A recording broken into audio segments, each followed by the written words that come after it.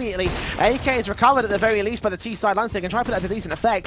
Dobu boosted, spray through. Spinny going to press forward. U2 in hand. He barely connects it. Dobu just getting tagged up there, not taken out of the round. 9 comes up with the AWP meanwhile, and Slacks finally chimes in, gets his own AWP pick. Looks for that second man with Farman getting the AK together. Dobu with the trade back. Farman now knows exactly where he is. They go it to a 1 versus 1. The T side still trying to get this whole thing together, but Dobu says no. 5 HP to spare, 3 kills to his name, a 5th round to the board of renewal.